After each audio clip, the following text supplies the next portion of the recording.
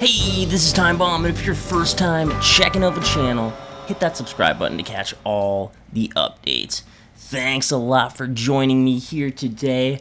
I am just going to go over how I am returning the ball for touchdowns off of kickoffs. I'm sure you guys, a lot of times, are kicking it to your tight end, but if they do make the mistake of giving it up to one of your return men, this is what you're going to want to try and do. So we're going to take a look here at some of these. I always get it from a running start to the end zone, and then I'm just using the stick, maybe using a juke like that to cut back, and then another one there. You basically need to be alone.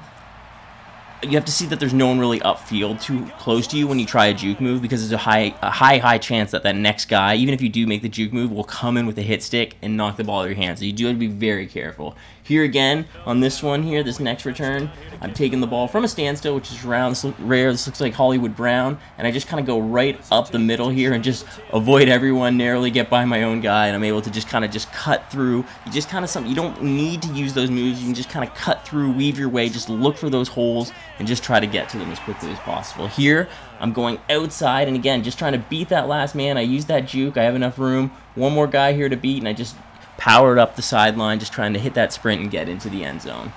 So we're going to take a look at this next one here. Again, I get the ball with a running start, cutting up the middle, and just find that hole, and that's all I do. I just hit it, and again, just start to swerve all around and find my way up the middle of the field. You just kind of got to see.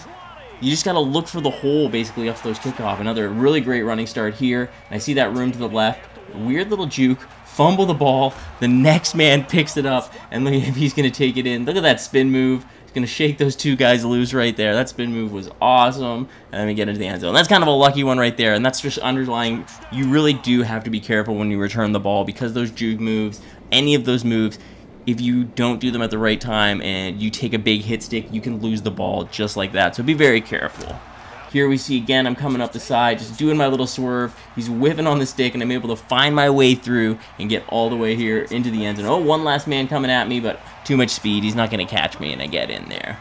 So this last one here, you see a good amount of speed, using my Tyreek Hill up the end zone, and I kind of cut back the way it come from. It got lucky. I got really close to a guy there, but then the way that I swerve in and out really shakes these guys loose, and I'm able to get another touchdown off the kickoff. I do find myself getting a lot of good kick returns. I'm able to get touchdowns, fairly regularly. Obviously not every game, but every few games I'm usually getting one. Maybe one every 5 to 10 games I might get one, but I'm getting a lot of quality returns. A lot of times, opponents don't expect me to return balls that I do and get such good yardage from it. I very often will be able to get into the 30 or the 40-yard line, and they have to make that one lucky play on the last man to stop me. So thanks a lot for checking out this video. That's my tips on the kick return. Hope that helps you guys out.